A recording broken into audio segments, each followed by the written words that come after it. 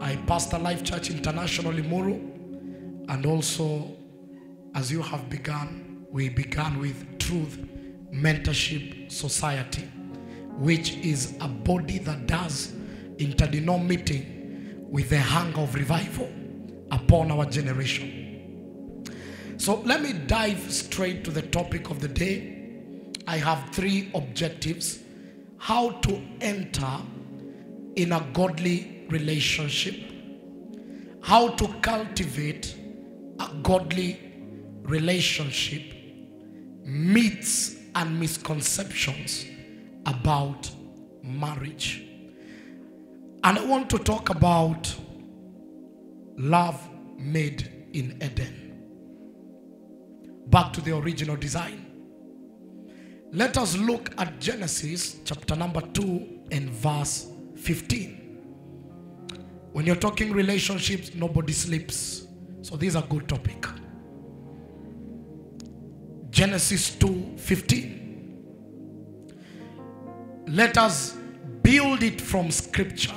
Hallelujah. The Lord God took the man and put him in the Garden of Eden to work it, take care of it. So the Lord took the man. Who was this man that the Lord took? Let us go to Genesis chapter number 1 from verse 25. Let us understand this man. This thing will be deep because relationship is not about feelings.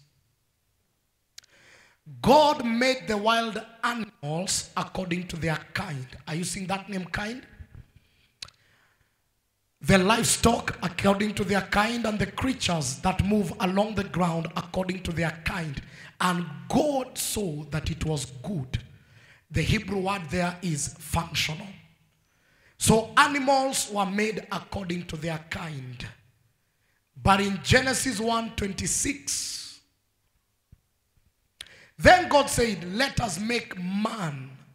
The original rendering is not man. It is mankind. Remember, he made animals according to their kind. But now he is making a mankind. Now, let's get this right. That man is not male. It is a kind that is man. Now, God said, let us make a kind that is man. So God was making a kind of God that is man. Okay, I said it's going to be deep. I have no 5 keys of a functional relationship. I have scripture. Are we together? So this man is a kind of God in human form. Can we journey further? The earth is a tabernacle or a sanctuary. That's what the earth is. It's a tabernacle or a sanctuary. And the reason why the Bible ends with a new earth and a new heaven is because when sin entered, the sanctuary was defiled. Are we together? When you go to cultures of deities or gods, when people have sanctuaries for their gods, they put images of their gods in the sanctuaries. Now, this is a sanctuary of God.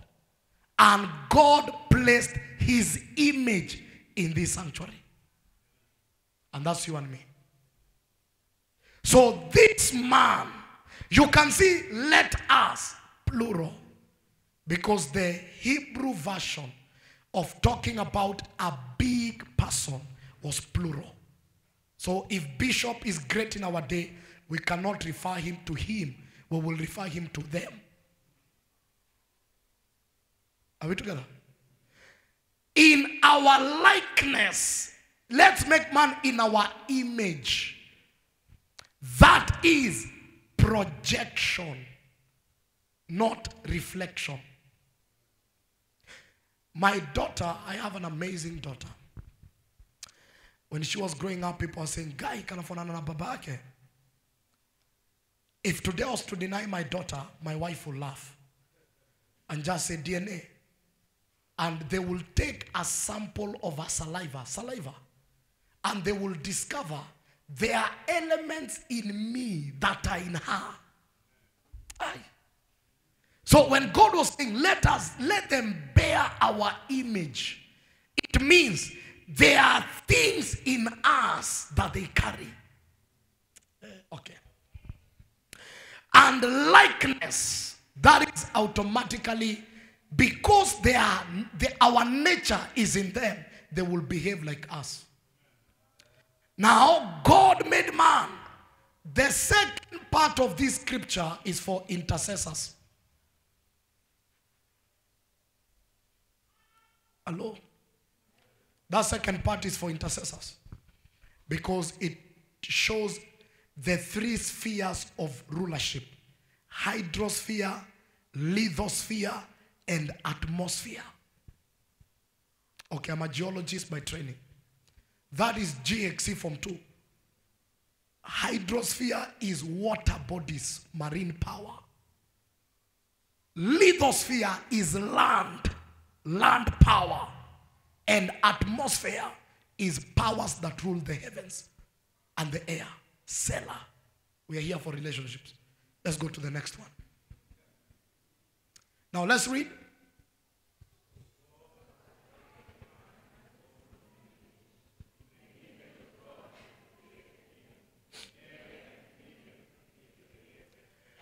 The most complicated verse that does not obey grammatical order in the Bible.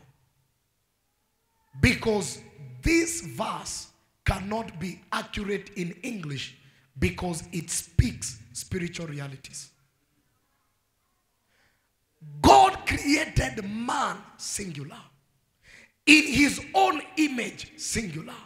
In the image of God, he created him, singular. Male and female, he created them, plural. That verse breaks the sequence of grammar. How does a singular entity change to be plural in the same statement? Now, forget biology and forget English and come to theology. When you hear male, you think a man. When you hear female, you think a woman, because of sexual organs. The name male in the Bible has nothing to do with a man according to what we define. Okay.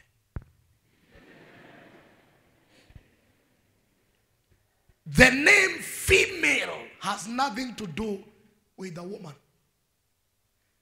You see, the Holy Spirit is always called Parakletos in Greek.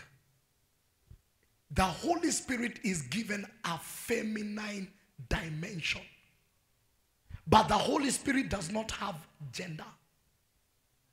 Because God does not have gender. So what does this mean? God created man. That male means authority. And that female means power. So there was one, remember, this is a kind of God. Oh. So in this kind, he has put authority and power wrapped up in one order. Are we together? Are we together up to there? So, this man, singular, had the ability to demonstrate the authority and power of God. Now remember, this man, for him to carry these dual dimensions, He existed as a spirit. This one of Genesis was not flesh. This one was a spirit. That's why he had the ability to exist as authority and power. This was not an hermaphrodite. That's why I said forget biology and medicine. Are we there? Now, can I confirm to you that this man was a spirit? Genesis 2:7. Genesis 2:7. Najua mna learning love. Not 27:7. That's your message, sir. Mine is 2:7. You're doing well. But even there we could get a message. But let's stick to the theme. Everybody read. Okay, begin from 5. Begin from 5 so that we can know. Begin from 5. Uh-huh.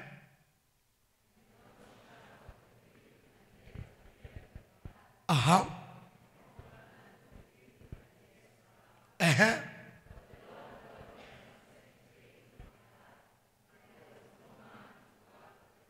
Now listen, where was the man of Genesis 1? That man was a spirit. Spirits don't hold jembes. Spirits cannot work on there. So we can see the operation of the world was suspended because there was no man physically. Now this begins to open our eyes that you are a spirit that lives in a body. And your assignment is not in the body. Your body gives you legal ground of operation on earth. And that order must be like so. The reason why many relationships fail is because people bring their bodies and not their spirits. So you take 2 hours on the mirror, applying foundation, working on the eyelashes, makeup, looking for the tightest and the fitting vessels, making sure that all you bring on that table is flesh and blood. And the man takes time to look for his muscle shirt and don't touch and load his wallet. So these 2 people have met on a carnal level. That relationship will end up in bed, not on the altar. Because what they brought was their bodies. And the lady will begin to ask, why is it that all men are after my body? But what did you bring?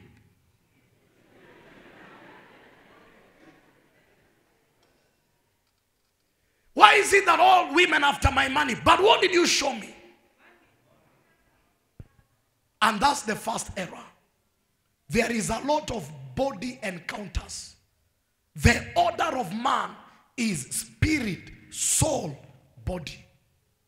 That's why when you mature in the spirit, you never marry because of body size and shape. You marry because of spirit size and shape.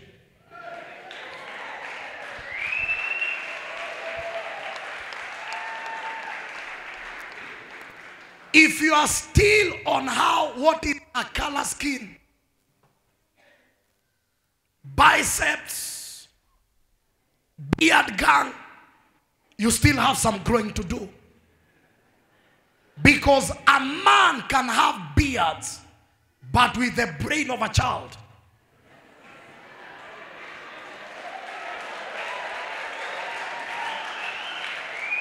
Hallelujah.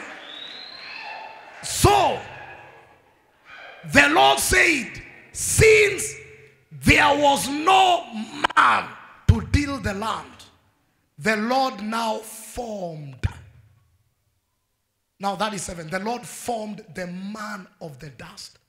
So there was a man that God created. And there was a man that God formed. The assignment of man was not in the form. The assignment of man was on the created being, the spirit. Therefore, this body gives me legal ground to operate on earth. That's the role of this body. Legality on earth. But all my assignments are in the spirit. I cannot know myself according to the body. That's why Paul writes and says, now we know no man after the flesh. Because you are a spirit wrapped up with earth. And for those that have stayed in marriage and we look at the misconception, they will tell you after 2 years, you get used to the beauty. After 2 years, you get used to the biceps. And you begin to look for something greater than appearance. It's the same thing. I give you a Range Rover today. After 2 months, the excitement will not be there. And the reason why many marriages are not working is because people marry for the wrong reasons. And the reason why many people are not even staying in relationships is because the pattern has been disrupted. We are using the secular pattern to run kingdom relationships. And it can't work. So the Lord God formed the man of there and breathed in him and became a living being or a living soul. That man was both male and female in Eden. He had authority and power. Now, we were looking for the man that God took. That is the man. Okay. And his name was not Adam. The problem with this man, he named everything except himself. He said, your name shall be Eve, the mother of all creation. When the Lord was calling in Eden after the fall, he said, Adam, Adam, where are you? We are coming to that question. That name Adam means from the clay. So that is not a name, it is a source. Okay. Now let's go to 15. 15 is where we begin to get answers. Hallelujah. I dated until I got tired, until this scripture came into my spirit. I was heartbroken, relationships failed successfully. And as I continued to grow, I discovered that there are people God brings in our lives for discipleship. But we decided to enter courtship. And when the program of discipleship is over, the Lord takes them out of the class and the Lord hands them over to their right owner. That is how you date a man or a woman for 4 years. You teach them prayer, teach them the word of God, and you prepare them. And by the time they become a wife, someone marries them. Let me help you. Let me help you. The Lord brought her or him for discipleship. But your appetites introduce other agendas. And if you have ever found yourself in such a situation, let me encourage you. During the wedding ceremony, please sit where a pastoral team sits. Because you pastored that person. Don't pray for thunder and rain during their wedding. Stand where a pastor stand and say, that's my spiritual son. That one.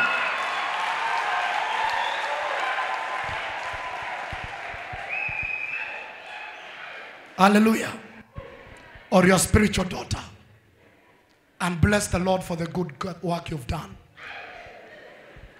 The Lord God took the man and put him in the garden of Eden to work it and take care of it.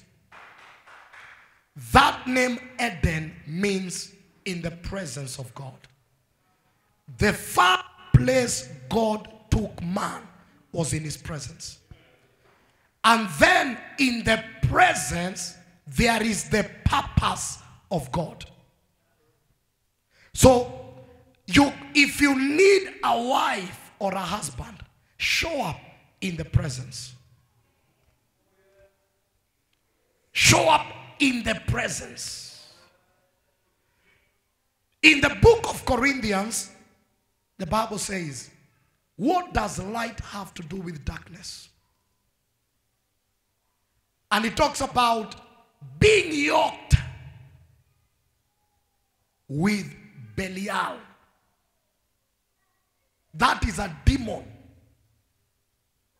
of lawlessness and rowdiness. According to God, a non-believer is in the level of a demon called Belial. I know we simplify this thing. Now what happens when it talks about don't be unequally yoked? A yoke was designed for animals of the species. Wameishi kuna zile bulls huwa zinalima. You can never place a donkey where a bull is supposed to show up with its head. Because even those who are designing the yoke, they design it for bulls, animals of the same species. The yoke of marriage is designed for people of the same species, born again. The moment you put a horse and a camel in the same yoke, one will bear more weight, and it is tiresome. That's why you must interrogate the species. And don't look for a God-fearing man. Even the devil is God-fearing.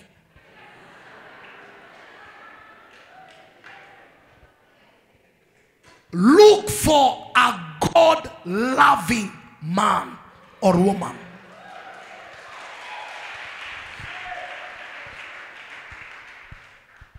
Those are the standards.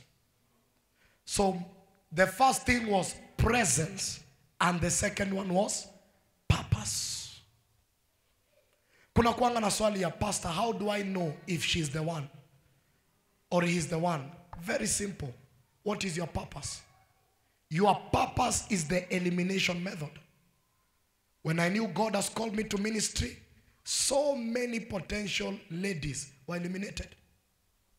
Some were good in business. I knew they can't fit in this assignment. Because God called me for souls, not sales. Some were prophesying, vibrating. I also knew they are not the ones. Not because I was not looking for prayer for woman. It's because I was looking for a woman we can grow together in the Lord. And in my heart of hearts, I was looking for a woman that I can raise in the Lord. Because some of them don't submit. Because when there is chaos, they begin to say, yesterday I had a vision. And I sense the devil is attacking us.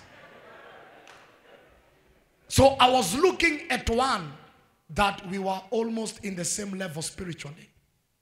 Because sometimes you get a person who is very high and they use their position to manipulate you.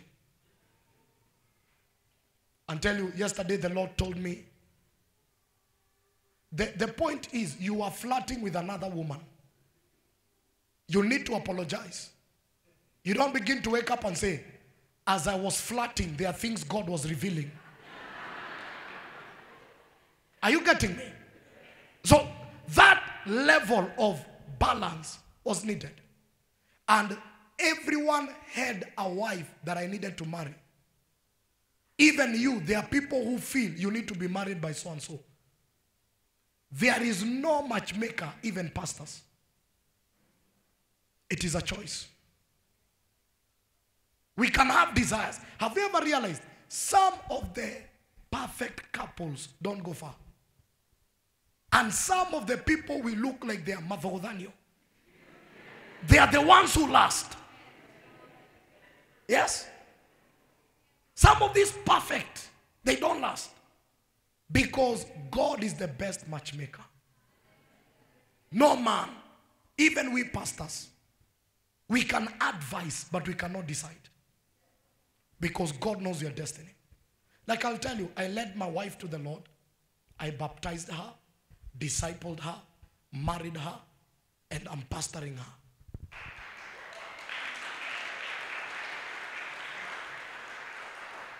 Now, it's not that I went to look for an unbeliever, no. When we met, I discovered she was not born again. I told the Lord, I know your standards, and at least I don't know who to marry, but I know this one, no. Until there is a green light. Then she began to come to fellowship. Then I discovered she came from a Muslim background, and she was not permitted to go to church. So it was not her fault. She had not heard the gospel. So one day she came, heard the gospel, I was preaching, and said, I want to give my life to Jesus. I led her to Jesus. She attended discipleship class. It was so good, she repeated.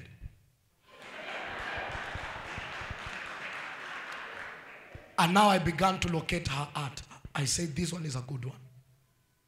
My most romantic moment was not any dinner that we took. It's when I saw my wife coming in the baptism pool. Do you know why? There was no makeup. I saw the real woman.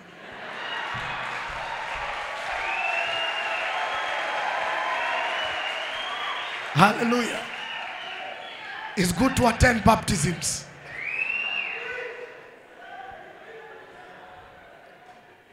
And I saw her, I said, Lord, this is a good thing. And we got married. We did not date for 5 years. It was not a presidential term.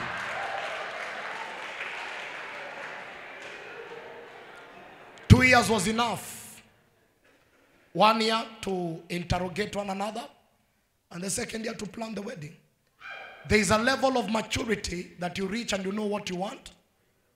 And you are specific and you have your non-negotiables. Values. It had nothing to do with appearance. Values, your heart, attitude. Some things were non-negotiable. And we met on a ground. I used to live with my young sister because I couldn't trust myself with my freedom. Yes, some of you live alone. And that is the door of all your mistakes. You need someone that can disrupt your singlehood. And so my young sister was there, and I told her, if any lady ever comes in this house and stays past 8, news ikianza kusomwa, news, kuja uniambie, Pastor T, unalala sangapi? 1, to remind me that I'm a pastor, and there is a woman in that house past her hours. 2 weeks to the wedding are the most tempting weeks. You can abstain for 2 years. You get closer. You begin now to get attractive. And I remember one day my wife stayed in my house until 11. We're planning for the wedding. My sister was there. And I remember dropping her, and she gave me a lecture and told me, how many people will understand she's your fiancé? 11. What were you doing with a woman in a car alone and her? How many? I told her, I have failed as your pastor. Forgive me, my sister. It will never happen. At least I was sure. There were around 10 days. And I knew it will never happen because someone was about to board. That time she was a day scholar. Amen. Hallelujah. Don't make her board without boarding certificates. Yes. Are you seeing that? Let's continue reading. And the Lord God commanded the man, you are free to eat from any tree in the garden. It was a command. Continue. But you must not eat from the tree of knowledge of good and evil, for when you eat of it, you will surely die.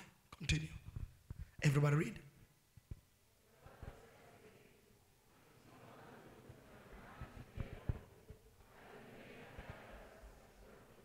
Hold it there.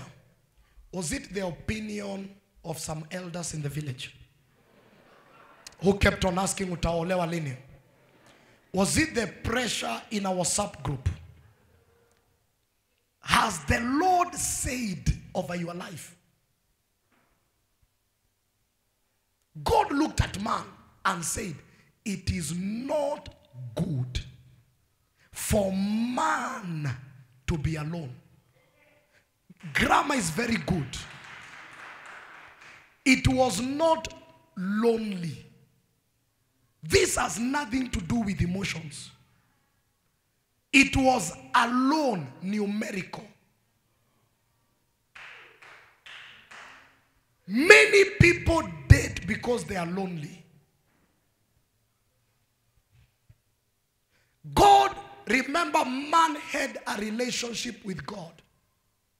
I know you have a relationship with Christ, but he's not your boyfriend. Kanisa sio bibi yako. You need someone in your realm. God is a spirit in another realm. And you need someone of your species. Unaweza kuwa na paka. Unakashikanga usiku ukikaita majina. That is not your species. Na kachiwawa. Na kaitanga babe. That is your species. You need a man in your realm. A man or a woman. Not a spirit. Intercessors, are we together? Miaka inasonga we bado Yesu ndio boyfriend. Hapana. You need a person in your realm. Human. Damn. But God must say it is not good.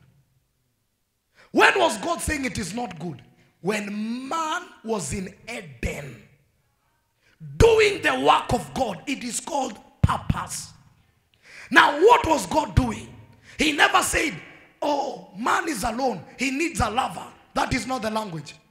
The language is, man needs a helper. God never created marriage for love. By the way, one of the deceptions about marriage is that people marry because of love. Hey, it is a lie. And I'll take you through Bible. And it is women who love men. It is not your role. I don't know who told you to love men. Okay. Ephesians 5:21 and 22. Let's see who needs to love who.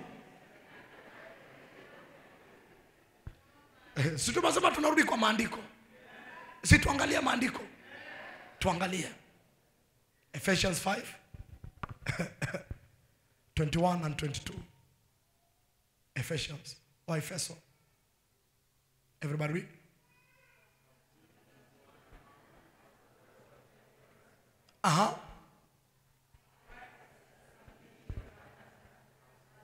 Hold it there. What are you doing washing your boyfriend dishes? The Bible says wives, not girlfriends. Does the Bible say love? It says submit to your as unto. What does that word mean? That name submit is military. It is a language of rank.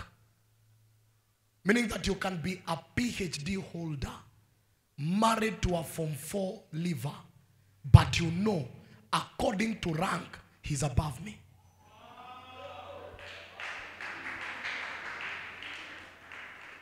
Because God is not an author of confusion. This word submit is borrowed from Greek military words. You know, I heard Bishop is Daktari.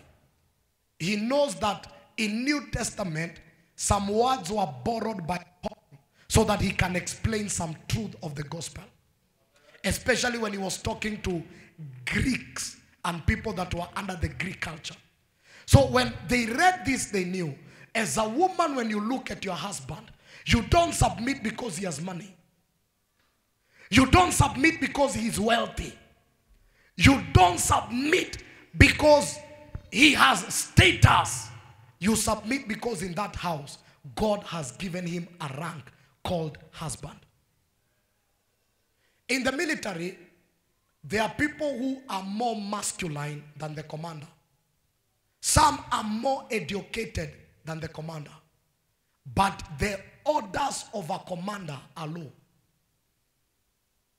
And they submit because they honor the rank. But the Bible does not leave it unto foolish submission. Because you're not a punching bag. As unto the Lord. Meaning that if this submission is not according to the word of God, you have the right not to. I'll give you a very practical example. My wife has worked in the insurance for 10 years. And this time she was working in a senior position. And I gave one of my pastors the car. And he didn't have a driving license. So he drove as he was reversing. He was going for mission. Akavunja ile kioo ya nyuma. Ikaanguka. And he came, he said, we are sorry, Nene. So we waited for my wife. So he said, hey, baby, you're good. You know, we have a small accident. She said, what? The William was driving the car. Na akavunja kioo. And then we said, since you work in the insurance, so you write a report and said, you're the one who was driving. Na kioo ikaanguka. Tulikuwa mission. Do you know what she told me? I cannot lie.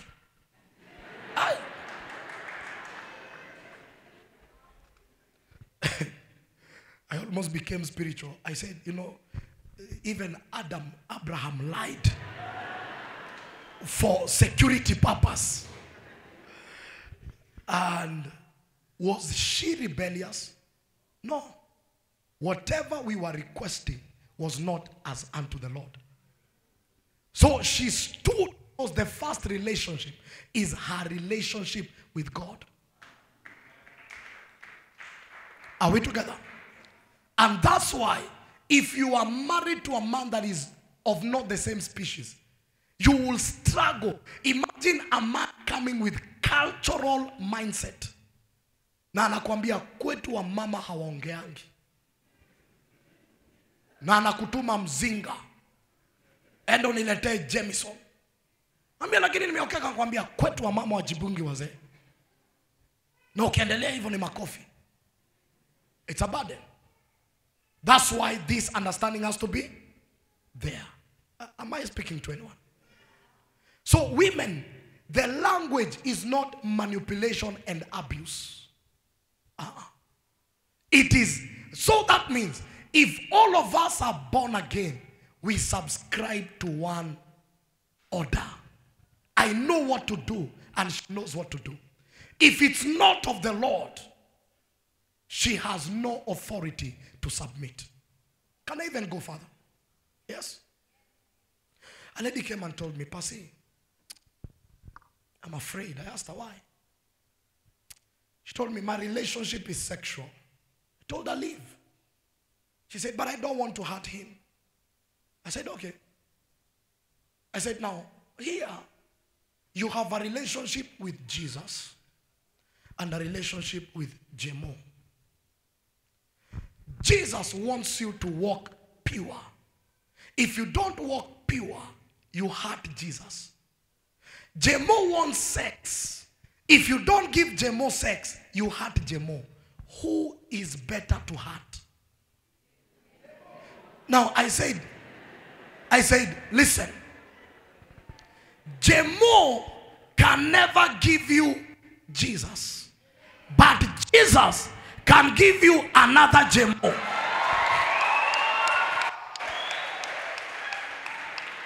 So I say, choose who you want to lose. Because someone will be hurt at the end of the day.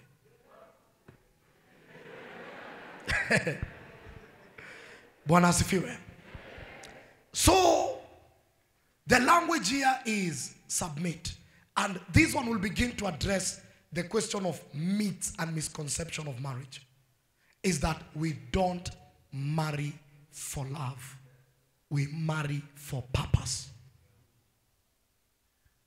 We don't marry for, we marry for purpose. And when we are so much in tune in purpose, automatically we will be connected emotionally. And I come to that of intimacies. Now, go to 23. Go to 23. I want to show you how we have missed. Everybody read.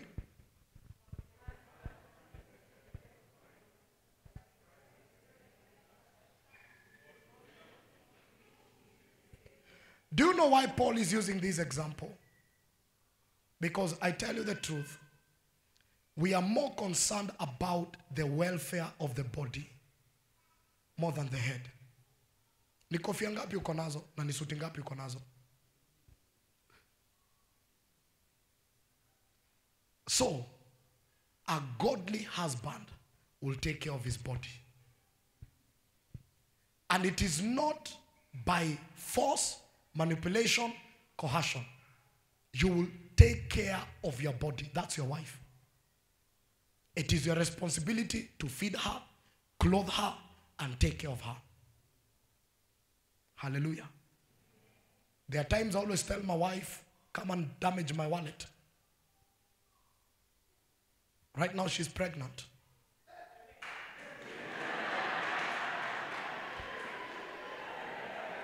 Bwana asifiwe. Akinitumia tu SMS hivi aniambie leo, na vile nasikia ile kuku ya KFC nimeimiss, I tell you, I'll have to look for it. Whether I have money or, because you take care. Hii mwili ikisikia njaa, how do you take care of it? You take care of it well. Now see what men are given to do. 24. Everybody read.